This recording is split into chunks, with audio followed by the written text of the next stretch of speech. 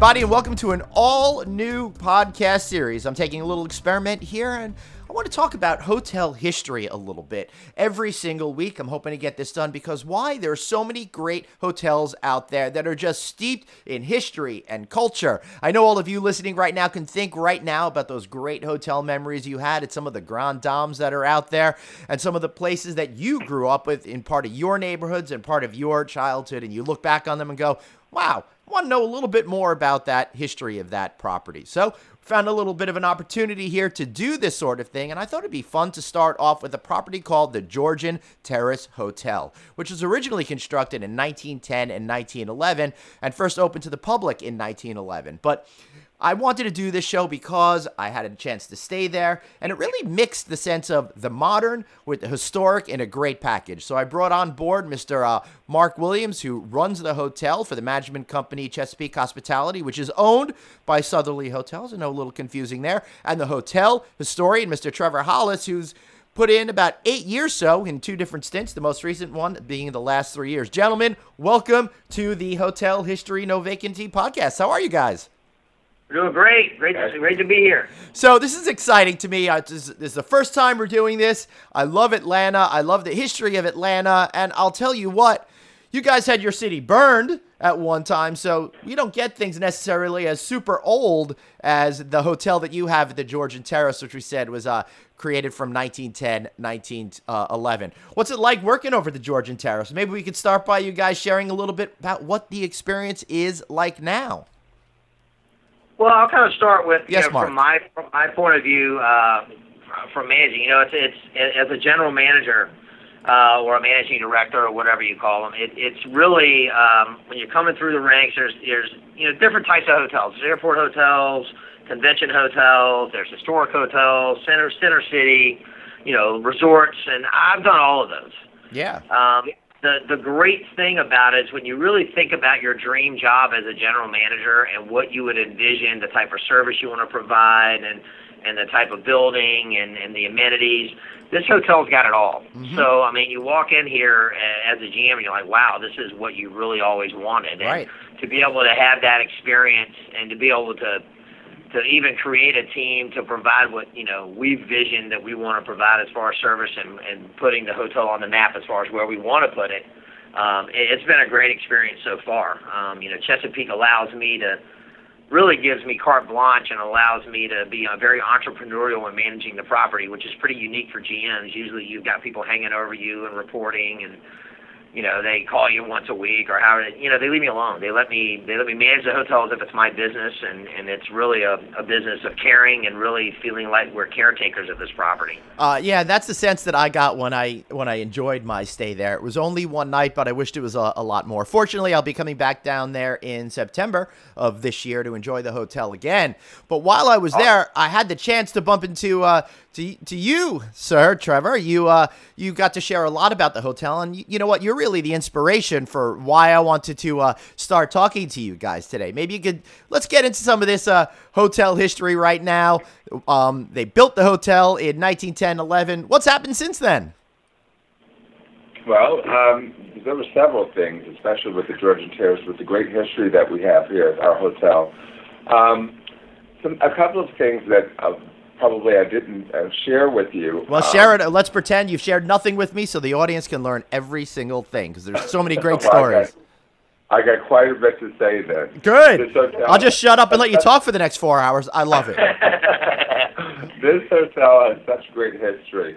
One of the ballrooms that I did not get to take you into was our grand ballroom, which in the 20s,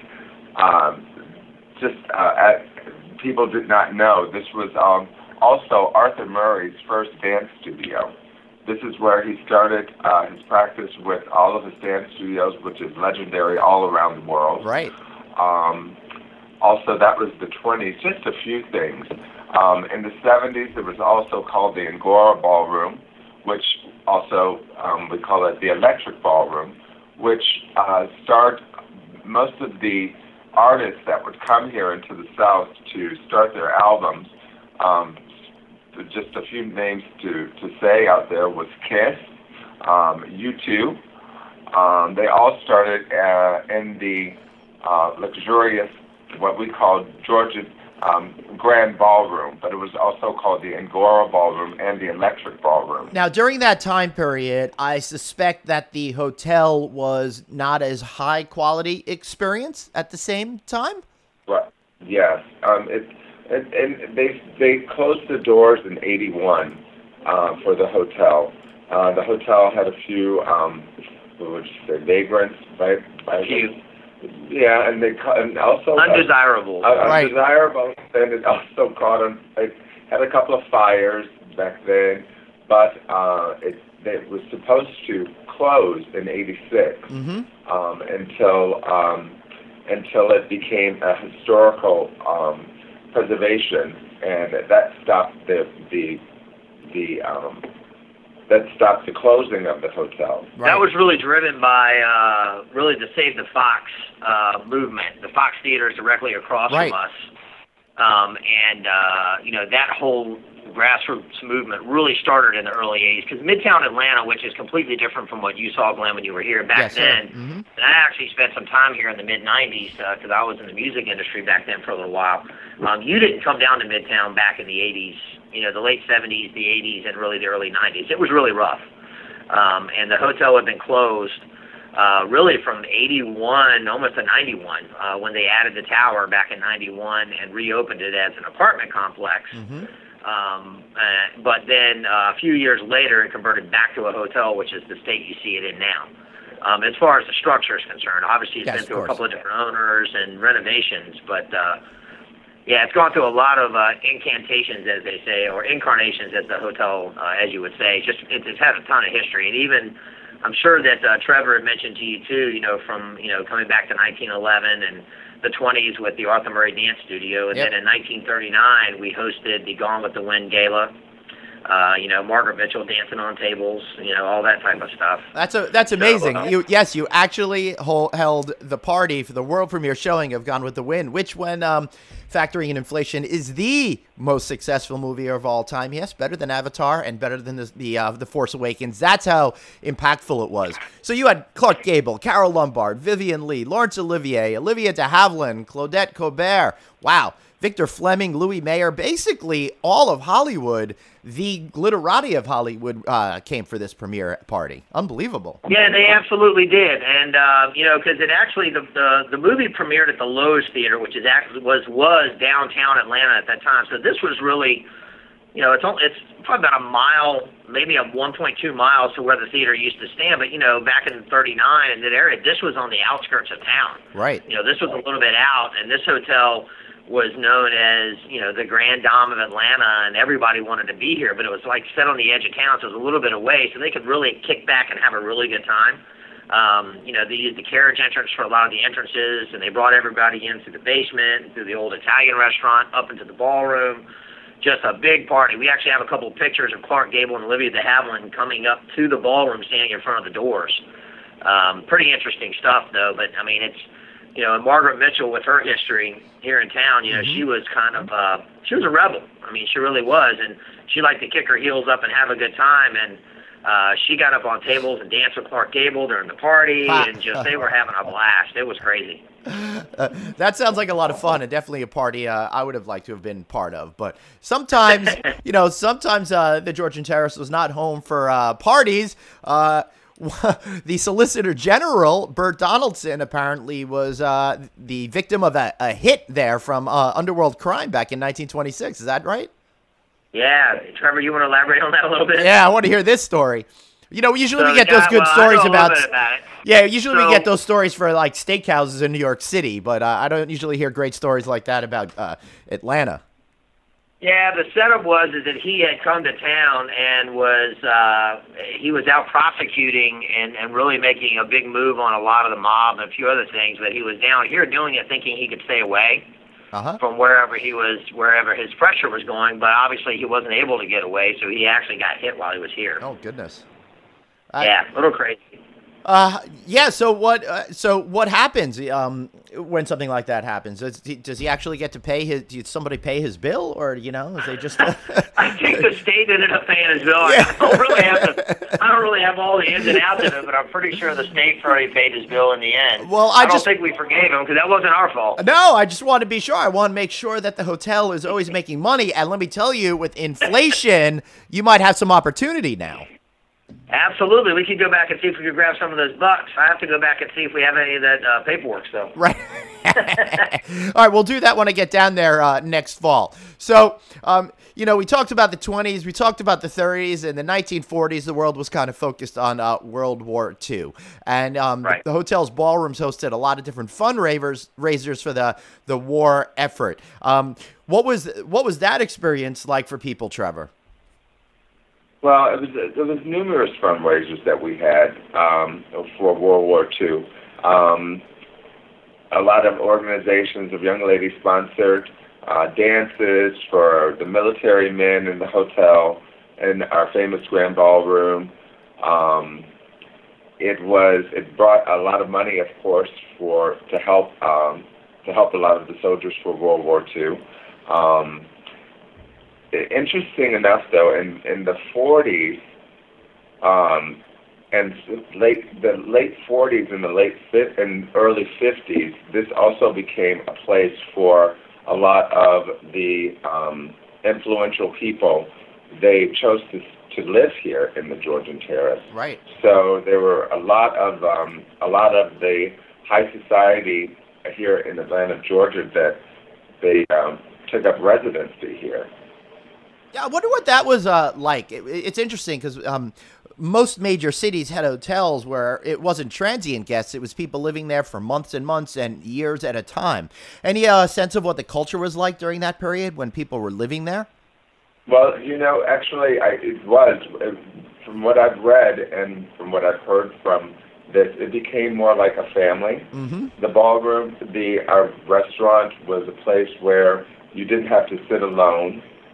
These were a lot of the women whose husbands had been in the war, and they were by themselves. So they found housing here in the fabulous Georgian Terrace with lots of people that that they had known before, and they just became more of a big family. Yeah. And that's so important. And it's funny because it's kind of like where we're heading now, where we want everybody to hang out in the lobby and be together. Yep. So all of these new ideas that we have are really old ideas and have been enjoyed at the Georgian Terrace for decades and decades, right?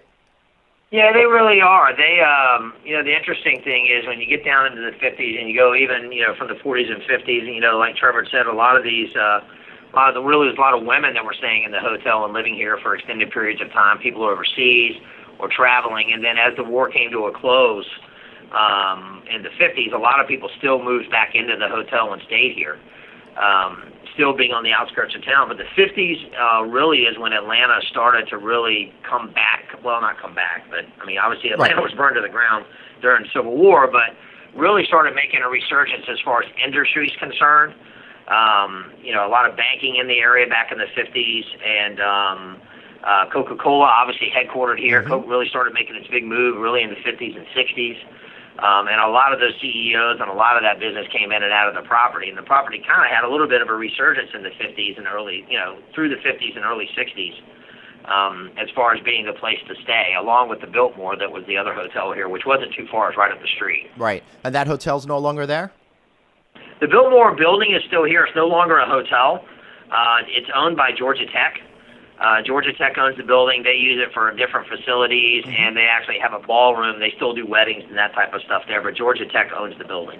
Right. And, of course, by the 1970s, the world started to change a lot, and there was no difference in Atlanta. And I know a lot of these hotels that were huge in the 20s and 30s and 40s, by the 1970s, they seem to have outlived their usefulness. Yeah. And as the city went through changes, especially in Atlanta, where it became a much more convention-focused city, and the needs for the hotel product kind of changed. What was that era like when the hotel was getting on its waning days? Yeah, like I said, the hotel really had three, I would call it, and I would consider this another heyday. It really had three heydays. Obviously when it was first built, the 20s, 1911 through like the early 40s, it was really a heyday. kind of went down after World War II, and then really came back strong in the 50s. 50s and 60s, the hotel did really well. And then really towards the end of the 60s, the Civil Rights era, Atlanta, that Atlanta was one of the big focuses during the Civil Rights era. Right. A lot of people were really afraid to come to Atlanta. A lot of people, it was a city with a lot of turmoil. Nothing really violent or anything like that, but a lot of turmoil.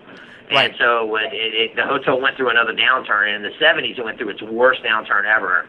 I mean, to be honest, as a hotelier, I love the history. It's great to have, Alex Cooley's Electric Ballroom and the Agora Theater in your hotel, but really, you want a rock and roll band playing in your hotel? I mean, come on. Right. I mean, they were looking for ways to try and make money to keep the hotel alive. I mean, Look, I love rock music as much as the next guy and actually a musician, but you don't play in hotels very often. So that's so true, Mark. And I'll tell you, it reminds me the scene that I picture. I feel like it's that apocalyptic sense. I kind of feel like it's the Terminator coming back and seeing all the punk rock people in a washed out building, that kind of world. Exactly what it probably felt like. I mean, the hotel's not being very, very well taken care of at all.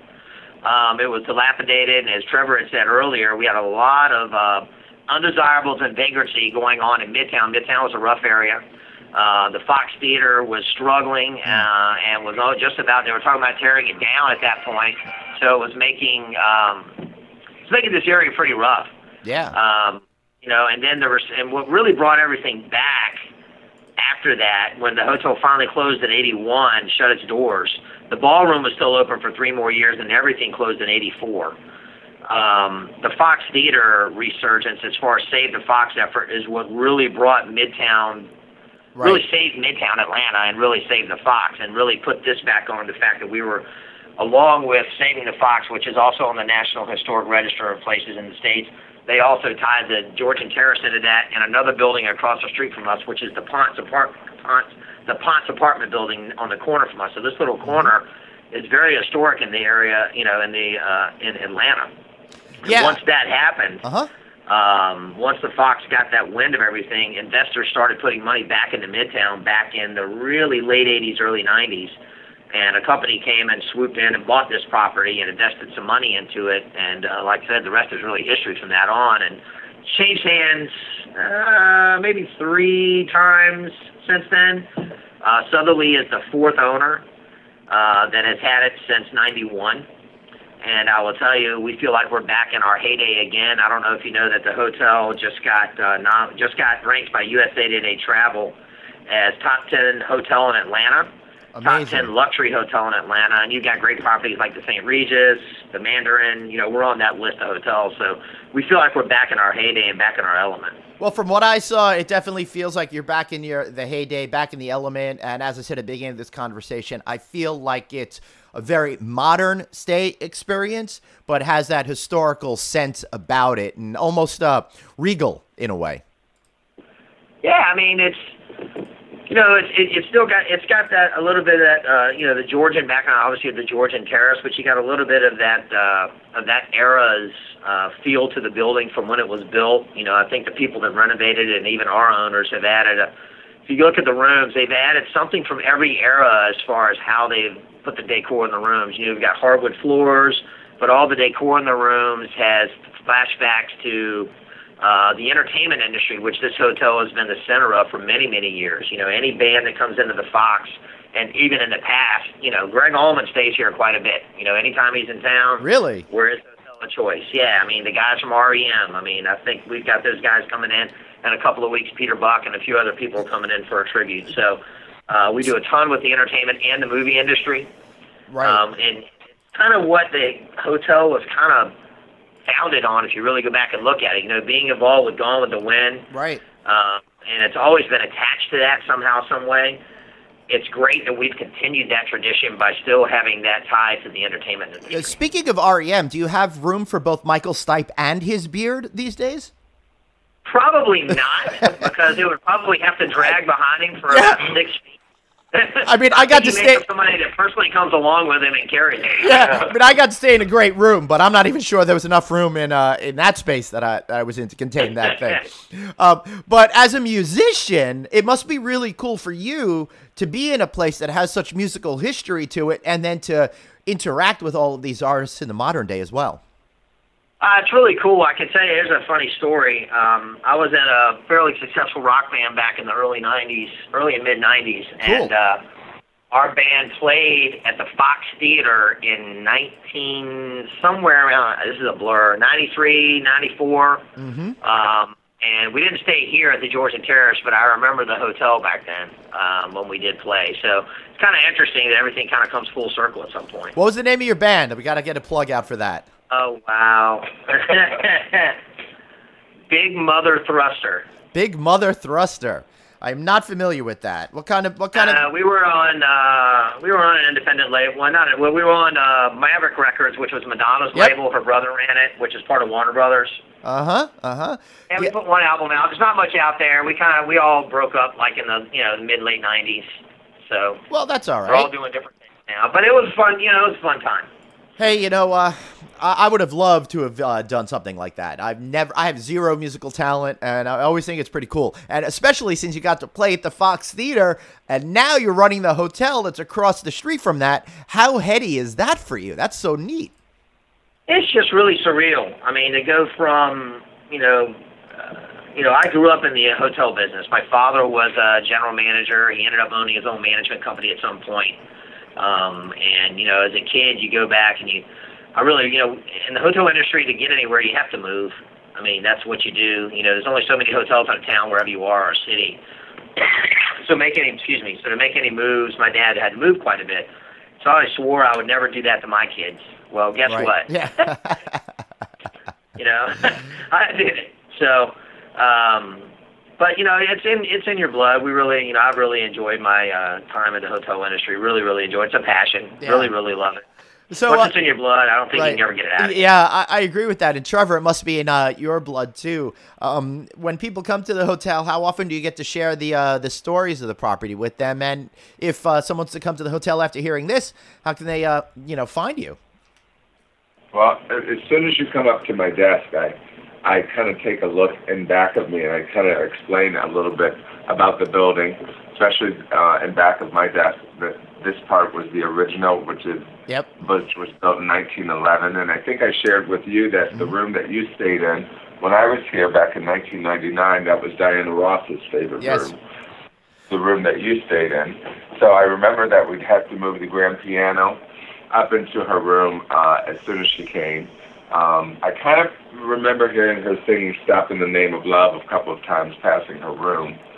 But a lot of stars that I've waited on here were older stars, even like Eartha Kitt when she stayed here. She stayed here for almost a month training, and she was doing a production over at the Fox Theater, which was The Wizard of Oz. And waking her up in the morning just to give her a wake-up call, it's just that catty voice that she would give me that used to scare the heck out of me. I couldn't get that at any other hotel, being on my toes. So I like to think of the hotel that I work for, which is one of the best hotels. I was so happy to come back. I think that she's such a modern classic. Yes. She's had her downfalls a little bit, but she had a little plastic surgery, and she's back on track. Right. Well, plastic surgery is a good thing, just like the hotels had plenty of plastic surgery over the years to look good. But Trevor, I got to tell you, I'm a little hurt that you didn't come by when I was singing "Ain't No Mountain High Enough" in the Diana Ross suite over there. Was that you? Yeah. I think I heard something about that. We thought it was a dying cat. I wasn't sure what it was.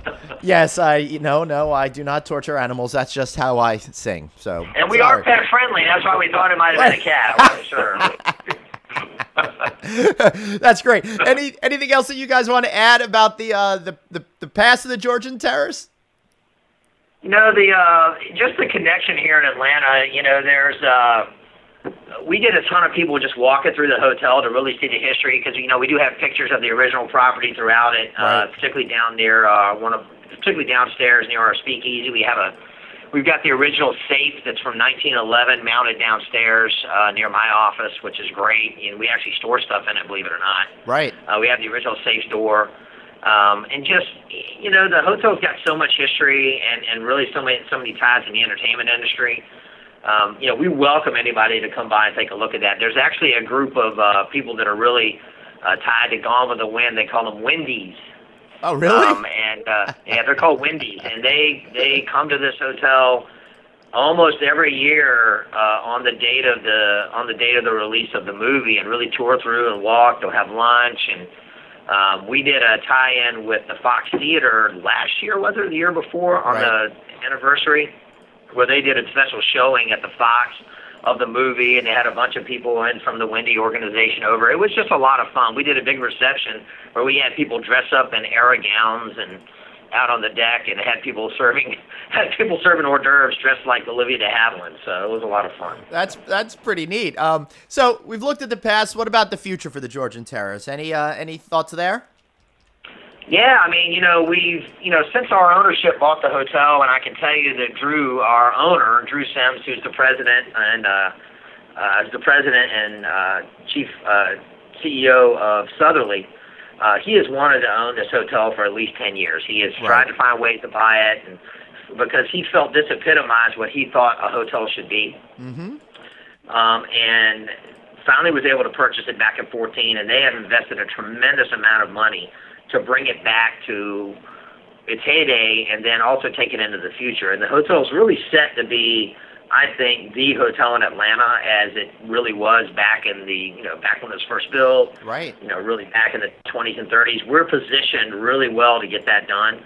And with staff, with our team members such as Trevor and everybody that's involved, there's no reason we can't be there. I mean, our goal is to be the absolute namesake for when people say Atlanta, they're thinking hotels, that we would be the hotel they would think of. Well, I had an incredible experience myself, and again, I know I said it before, I really love how it really is rooted, not just in a sense of place, but in a sense of time, but makes me feel extremely comfortable as a modern traveler. I want to thank you guys for being here. How about throwing out some shameless plugs? How can we find the hotel? How can people stay? Any great deals that you might have? Right now, we actually are. I mean, the summertime's the best time as far as if you're going to find any deals that come down. I think we do I know we're doing a stay 3, get the last night free right now if you come in. Nice. I know we're running that. That usually runs through the end of July. Mm-hmm. So that, like I said, the summer's really a little bit slower. But there's all we've got. If you go to our website, which is www.thegeorgianterrace.com, you will certainly see everything special. You can book directly through there, and we've got everything available you'd want to see. Great, and thanks for putting in the Georgian Terrace, because I know people might make the mistake and just put in Georgian Terrace. Trevor, any final words, sir? We're just waiting for you to come back to visit us here at our modern classic Georgian Terrace Hotel. I'll try to get you the same room, and well, I don't expect that. I assume that they're going to be people much more important than me coming there. But Trevor, there's nobody more important. Come on. Right? Thanks. Thank you for your sweet lies. I'm going to internalize that and pretend you mean it.